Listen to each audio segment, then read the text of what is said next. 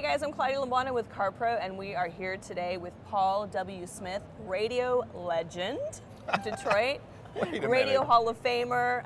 Total honor, such a pleasure to be here with you today. Claudia, you're the one hosting the show here. I'm just a guest. It's a pleasure to be with you and Jerry Reynolds and his team, which you're a part of, because we love having you on WJR Radio. How many years have you been here at the North American International Auto Show? I've been back to WJR doing the morning show 20 years this year.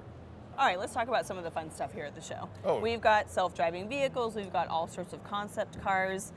You've been around for a little bit. You're a young man, but you've seen a lot of changes in the auto industry. What a and sweet talker the Claudia changes in is. cars. But I mean, what do you think about some of these concept cars that we're seeing in self-driving cars? Did you ever think you would live to see the day? No, I didn't, and I don't know how Jerry feels about this, or Kevin. I mean, I don't know. I like driving a car.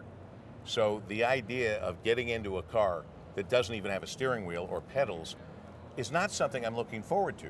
But I know that that makes me kind of a dinosaur, and the future is not just autonomous vehicles where we can drive them and be assisted, which I think is great, but vehicles that are driverless.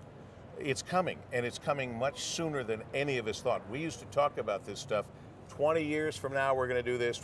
Now it's 5 years or less from now, the world is going to change. We're going to see more change in technology in the next 10 years than we've seen in the last 50 years, if not 100 years. Think about that. Yep. And I mean, I'm waiting for the Jetsons flying car, and I'm sure that's going to happen soon. Actually, that one I thought we'd have by now. I did too. And when Alan Mullally was at Ford coming from Boeing, I thought, well, it's a done deal. It's coming. Still hasn't happened. Yeah, well, Jerry, of course, and all of us at CarPro are huge fans of yours. So we are super happy to be here chatting with you. I am huge fans of yours. I listen in starting at noon on Saturdays on WJR because I just love, I really, Kevin and Jerry have such a great rapport, such a great relationship, and I learn so much from them. And they don't pull any punches. They aren't bought out by anybody. They say what they feel based on their experiences of testing a vehicle or hearing from other people about vehicles. I love that. Yeah. Have you gotten a chance to walk the floor here this year? The truth is no. I get here at 5:30 in the morning, go on the air You're about 5:36. And then I have a lot of other things to do.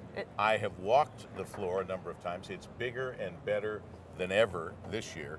The vehicles are the best ever made, and that goes for every manufacturer. You know, there was a time that wasn't true, but this is a great time to buy a new car.